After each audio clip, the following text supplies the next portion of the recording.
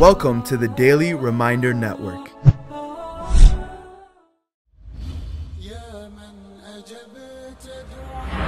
Dua Revival by Majed Mahmoud. Make dua, be certain, and take action.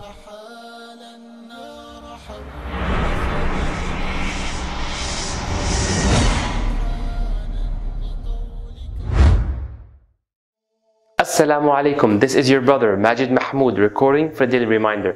Brothers and sisters, one time Fatima radiallahu anha, she went to complain to her husband Ali ibn Abi Talib radiallahu anhu about how exhausting and tiring the housework has become on her.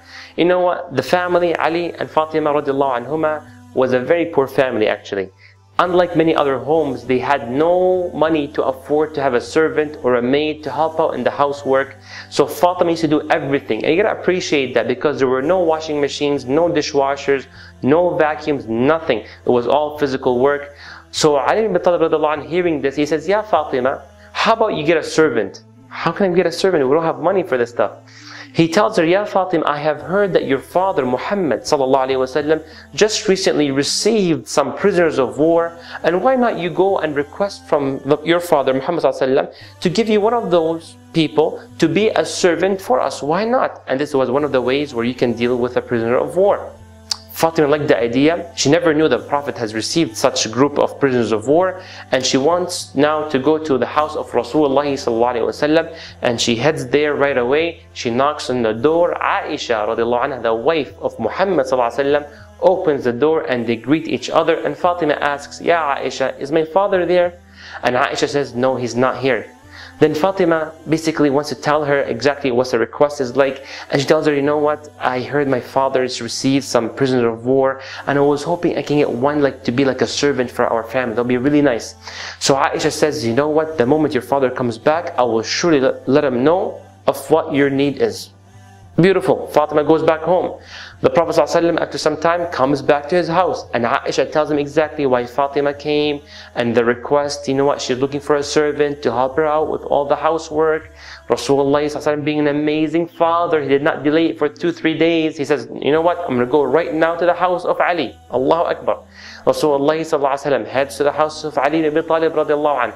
As he gets there, Ali and Fatima, they would like to stand up and greet the Prophet ﷺ, but the Prophet says, "Ala makanikuma," and this now version is in Sahih al-Bukhari.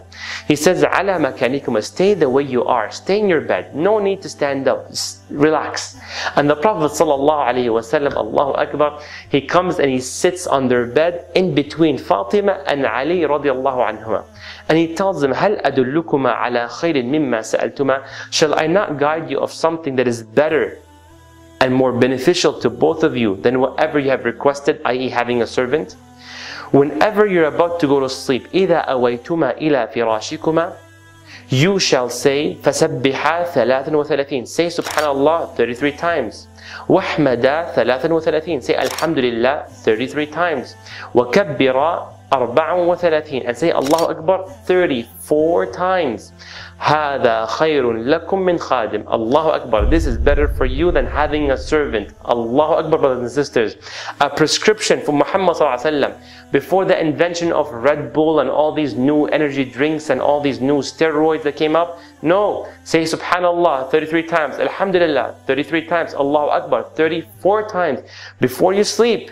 And Allah will boost you with physical energy that you're able to work inshallah the following day as if someone is supporting you, as if there's a servant helping you out. That's how much energy you will have bi'idhnillah. And some other understanding of this narration is that you will not feel as exhausted whenever you do the actual daily work that you're used to because of that dua which you've said the night before. Allahu Akbar. I dedicate this dua for all the brothers and sisters, every student, every mother, every father, and who here is not in need of energy to serve for the sake of Allah subhanahu wa ta'ala. May Allah reward you. Don't forget to share this video, share the energy with the brothers and sisters. Barakallahu feekum wa jazakumullahu khaira. Wassalamu alaikum wa rahmatullahi wa barakatuh. Donate now. Go to www.thedailyreminder.org/donate and stay updated by joining our network's social links.